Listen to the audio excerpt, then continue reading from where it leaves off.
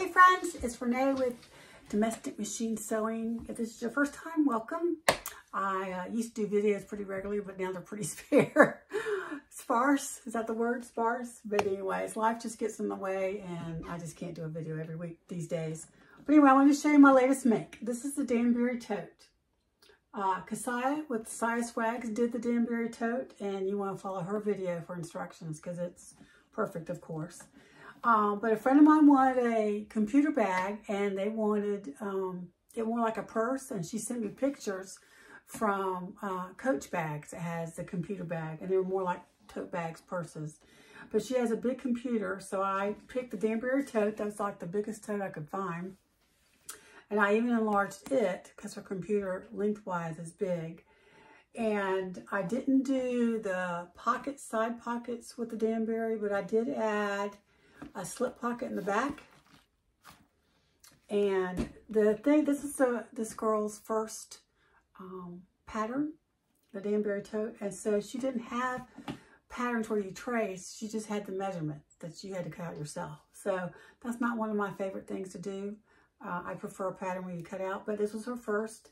And once you do one, the tote is pretty easy. The thing that really was my struggle, because I mean, I got to work out with this thing, is adding the computer pocket. And I watched several videos and just trying to figure it out to make sure it was wide enough for her computer.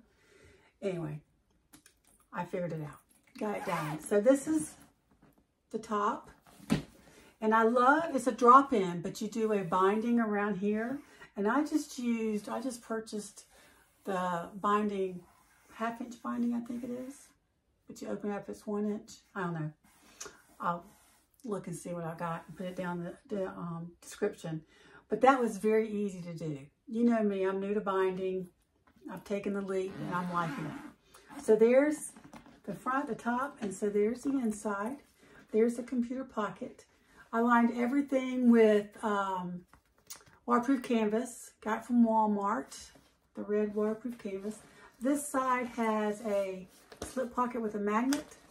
This side has a zipper pocket. And then the center is where the computer pocket is. And I put 3 snaps on it to hold it in, and it's got waterproof canvas right here. This is not waterproof canvas. And what else did I add? She wanted a crossbody strap, so I added a crossbody strap. I'm not sure, I can't remember. I think the Danbury Tote, I think she has a zipper pocket, but not a slip pocket. I'll have to go back and look. I just normally add them anyway to every bag I make, usually, so I didn't pay attention. I just did my own thing. You know how we do. You know how us bag makers do. So anyway, there's my Danbury Tote computer bag. It is a huge bag, but I'm glad I'm done. She really likes it. I sent her a video of what it looks like, and she really likes it. I did use my Teflon sheet. You cannot sew patent leather without a Teflon sheet. And I did a little short video on how I did it. Just tape it. And I got this from Amazon. This is different than my sheet from my heat press. My heat press one's a little bit softer. And I think you can order the softer ones, but this one's a little more stiff. And I just cut it to size, and I just cut out a little hole. And it slips with this. It just slides. It doesn't stick. And also I thought about, you know how there's, was it the glitter vinyl kind of sticks too? And I thought, well, I just need to use a Teflon sheet on my sewing machine and it won't stick. So that's been a real blessing to think about that. I got the idea a long time ago from Crafty Gemini. She did, it wasn't sewing a bag, a purse. What was she sewing? Oh, for a quilt. Instead of buying that slider that costs you a ton of money, for when you're free motion quilting, you put a Teflon sheet down. And then it came to my, my brain, really came to my brain actually, that I could use it for the patent leather so it wouldn't stick. I actually had an idea. Ripley's. Anyway, the Danbury Tote. Check it out. I can't remember the pattern maker's name, but I'll look at it and put it down in the links below. Of course, I get all my zippers from my Handmade Space.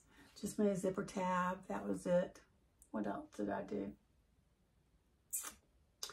The handles, I always do 3-inch handles and just do them in half.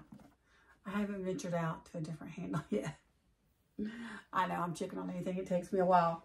But anyways, I hope you're doing well. Hope you had a great Christmas and Valentine's. And if you give me a thumbs up, I appreciate it. And what else?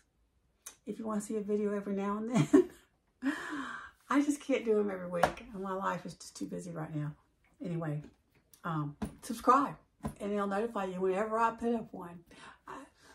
Say hello in the comments to me. I'd appreciate that. I'd love to hear from you. And I'll see you next time. Take care.